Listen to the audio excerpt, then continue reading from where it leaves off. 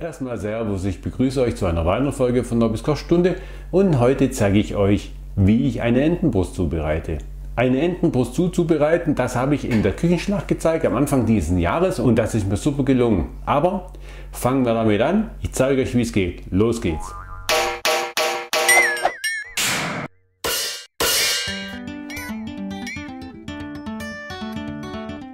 Ja, damit die Entenbrust auch was wird, muss man sie gut vorbereiten. Also, wir holen sie aus dem Kühlschrank raus und lassen sie einfach mal mehr wie eine Stunde lang liegen, damit sie einfach die Raumtemperatur erreicht. Und dann entfernen wir die Sehnen. Das ist wichtig, damit die Sehnen sich nachher beim Anbraten und im Ofen nicht zusammenziehen. Wenn die sich nämlich zusammenziehen, dann wölbt sich die Entenbrust extrem stark auf und das möchten wir ja nicht. Ja, und dann drehen wir die Entenbrust rum und dann ritzen wir das Fett ein. Wir ritzen es so ein, damit ein Karo-Muster entsteht. Natürlich sollten wir dann das Fleisch aber dabei nicht verletzen. Und ganz wichtig, die Ränder nicht vergessen, weil die ziehen sich dann auch noch zusammen beim späteren Anbraten. Dummerweise lugt hier und da noch eine Feder heraus oder ein Teil von der. Die entfernen wir auch noch. Gleich danach salzen und pfeffern wir dann die Entenbrust. Und ich reibe dabei mit der Hand das Ganze noch schön ein, damit auch zwischen dem eingeritzten Fett das Salz und das Pfeffer gelangen kann.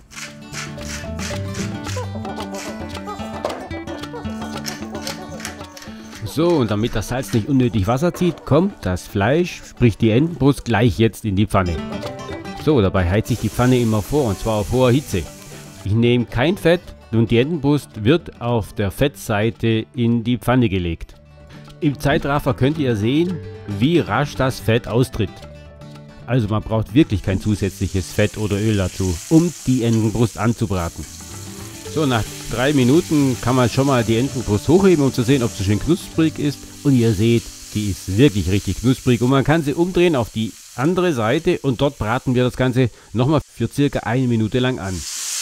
Gleich danach kommt dann die Entenbrust in den vorgeheizten Ofen. Und zwar für 25 bis 30 Minuten bei 135 bis 140 Grad Ober- und Unterhitze. Ja, und derzeit kann ich ja schon mal einen Salat vorbereiten. Oder andere Beilagen, wenn man möchte. Wichtig ist nur, dass die Entenbrust nach dem Backofen nochmal 5 Minuten Ruhe hat. In der Zeit entsteht ein schön gleichmäßiges Rosa, wenn man die Entenbrust aufschneidet, wie ihr hier sehr schön sehen könnt. Und genauso muss sie aussehen. Ein schönes, zartes Rosa. Sie darf nicht zu durch sein, aber sie darf auch nicht roh sein. Genauso wie hier muss sie sein. Und dann können wir loslegen, probieren und schnabulieren nach Herzenslust. Aber wie ihr seht, wir sind wieder am Ende angekommen von dieser Folge von der Kochstunde. Ich hoffe, ihr habt was daraus gelernt, wie man eine Entenbrust zubereitet. Ich würde mich freuen, wenn auch bei der nächsten Folge von der Kochstunde wieder dabei sein würdet. Ich sage Tschüss, bis zum nächsten Mal, meine Freunde.